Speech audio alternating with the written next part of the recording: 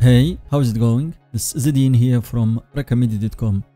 In this quick guide, we show you how to troubleshoot and fix a driver cannot load on this device so you can get your drivers installed and dismiss that annoying message all at once. Welcome back. If you are trying to install a driver on Windows 11 or Windows 10 and you get the error message, a driver cannot load on this device, as it is seen on our screen here, don't worry, you are not alone. Many users have reported this issue and there are a few different ways to fix it. First, let's have an idea about what can cause this message to appear, as this error can be caused by a variety of factors, including outdated or corrupt drivers, a conflict between two devices or more, or a problem with the device itself. How to fix this error message? As we said, this message can be caused by a variety of things, and that's frustrating for the user, but luckily there are a few ways to fix it. In fact, we have 4 ways to fix this issue. One way to fix the problem is to update your drivers. Outdated or corrupt drivers can often cause this issue. The second one, you can update your drivers manually by going onto your manufacturer's website and searching for the most recent driver for your device. However, if you don't have the time or patience for that, you can use a driver update tool like Driver Easy to do it automatically. Another way to fix the issue is to uninstall and then reinstall the affected device. This will often fix any corrupt files that may be causing the issue. However, if you're still seeing the error message despite all these efforts, then there may be a hardware issue with the device. In that case, you will need to contact the manufacturers for help. That being said, let's head on to work. So as we said, this is the message that you will get, which says that a driver cannot load on this device, and as you can see, the name of the driver is ene.sys or system. It gives you some explanation or details in here, which says a security setting is deleting this as a vulnerable driver and blocking it from loading. You will need to adjust your settings to load this driver, especially the security settings.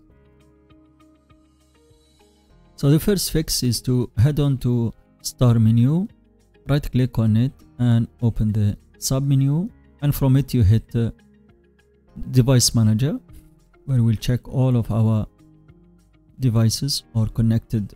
Check if there are any problems to drivers installation. If you have any device which does not have a driver installed, then you can refresh by clicking on the loop in here.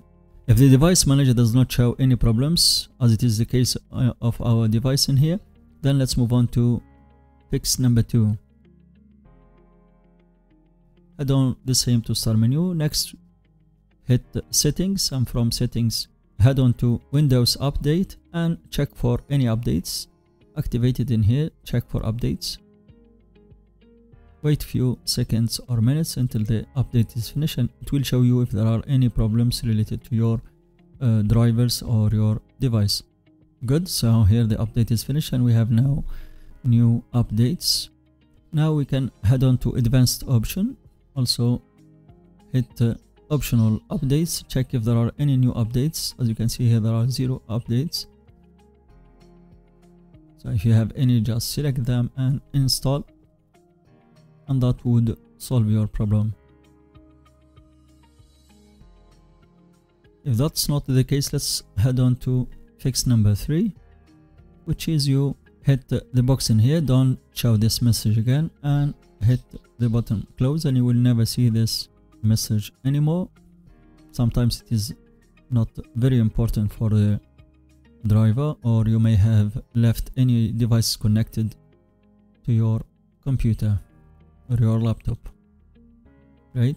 And the last fix, which is to mute all this kind of messages at once, which is to head on to Start menu again, hit Settings, and from Settings we go to Privacy and Security. From there also we select Windows Security and scroll down until you find Device Security. Hit it. Wait a few seconds until it loads. Next we select Core Isolation, which is the security integration for your device. Here you will find it on, just turn it off and you will never see any of these messages. Also, you will need to restart your computer after turning off this option, but really we do not recommend this action. But most of the time, restarting your computer is also a good place to start. This message may disappear or you have problem just for one booting time. If you are still having issues, you can check Microsoft support for more help. You'll find all the links below. And that's all for this quick video, guys. Hope that was helpful. If so, don't forget to hit that subscribe and like buttons to get notified whenever we upload a new tutorial. For me, see you in the next video. Peace.